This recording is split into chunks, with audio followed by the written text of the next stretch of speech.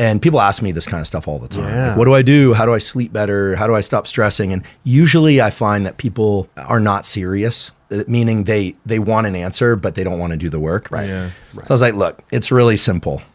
Can you not eat until 2 p.m.? I was like, yeah. I'm not hungry in the morning. I'm like, great, drink coffee, drink water, and in the morning, get up and just either run or get on some exercise bike and just pedal like someone's chasing you with a syringe full of poison. Right in the morning after when you wake up. Yeah, or, after a few minutes, give yourself some time, go to the bathroom. You're serious. Get up and go. No, I have questions about this Early because day. I'm the opposite, right? I find it hard for me to gain weight and stuff like that. So please continue, though. I got this question after. Yeah. So, the reason I felt any sense of agency in giving this information is, I've done a bunch of different things in neuroscience related to vision and neuroplasticity and stress, but I've done some work and continue to do some work with special operations and some of these groups that are interested in how you use biology to improve human performance over long periods of time. Okay. So, basketball players, military, these kinds of things.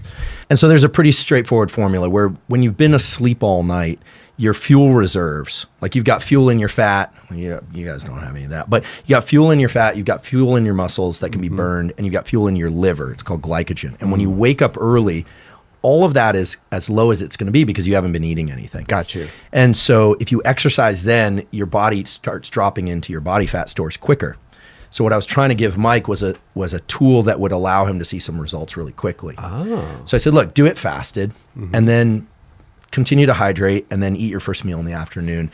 And I said, and also, do you like drinking? And he was like, well, I don't know. I drink mostly because it kind of sets me straight up here. And I was like, well, we can talk about the stuff to kind of set your head level.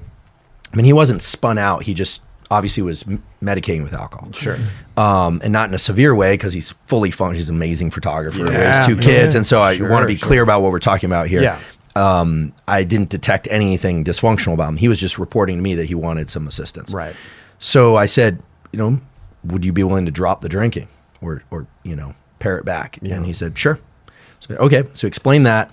And I said, look, and here's my number. Just for the anxiety and stress management, I'll give you some breathing, some respiration tools that work really well that are not, woo mysticism. It's not, I'm not going to tell you to meditate 30 minutes a day, although that's a cool practice too. I'm going to give you some tools you can use in real time as you're working hard and dealing with whatever it is you're dealing with in life. Okay. So that ends. The conversation ends, and Greg Hunt was there too. I knew from growing up. Yeah. Talked to Greg a little bit. And then a year later, Mike reaches out and says, hey man, thanks for all that stuff you gave me. I was like, oh, cool. And he's like, I lost 60 pounds and I haven't had a sip of alcohol since we talked last and feeling pretty good. Damn. And I was like, so how did you do it? He's like, well, I get on the bike and I pedal as hard as I can and like someone chasing me with a syringe full of poison. Sure. And I was like, he remembered. And I was so impressed. Like very few people can just take the menu and just do it. Go. Right? Right. And maybe it's his Midwest upbringing. He did get gifted a AK rifle for his 9th birthday living in Ohio growing up. Mike's, but some people also, I feel like, reach that point in their life where they're like, it's time. This is whether it's smoking or drinking, like you can't quit smoking unless you're mentally prepared to, right? It's like there's that switch. Look, I always say the beauty of being young is that neuroplasticity, your nervous system's ability to change in response to experience, to learn things, is at its absolute peak. However, you don't have that much control over your life. A very specific sequence of steps that's required.